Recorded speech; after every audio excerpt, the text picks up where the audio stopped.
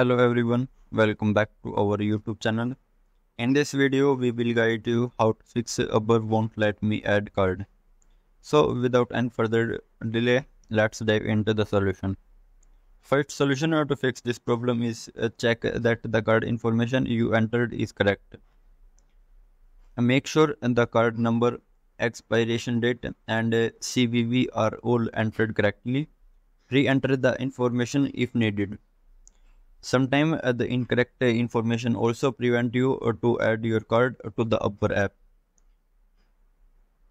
Second solution to fix this problem is ensure your card is valid and has sufficient funds.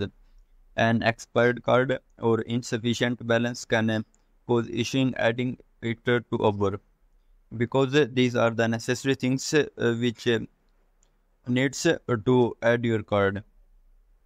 After that, and the next solution is try adding a different payment method like PayPal, Apple Pay or Google Pay. Uber accepts these are alternatives to credit or debit card, so you can pay any of from them. During purchase, you can also make the payment through PayPal, Apple Pay or Google Pay.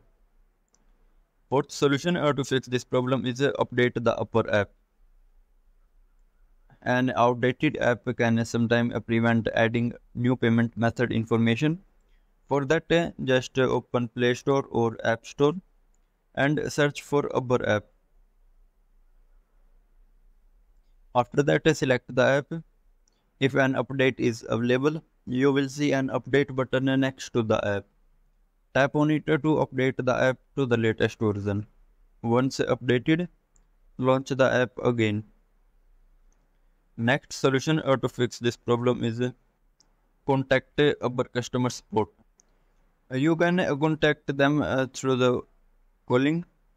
Their number is 800-593-7069.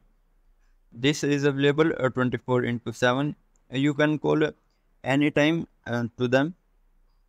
As a last resort, if the issue persists, then you can contact your bank to check for any blocks or restrictions on international transactions or online payments with your card on Uber app.